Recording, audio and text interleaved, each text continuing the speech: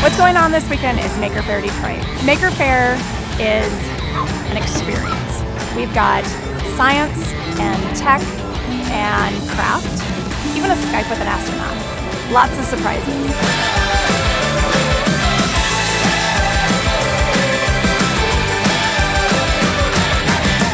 I think it's perfect because the Henry Ford is based on the idea of innovation and invention and creativity and thinking of new ideas.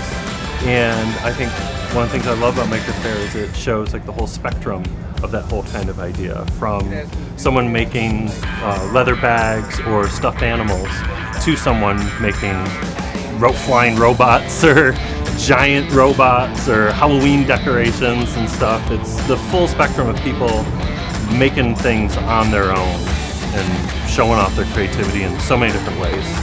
Maker Faire is one of my favorite places to bring the robot because there's so many curious minds and inventors and tinkerers here, and people love robotics. So it's really great to see the crowd just, they love the robot. They come up, they ask so many awesome questions about how the robot works and what we're building and stuff like that. So it's great. We're so happy to be a part of that.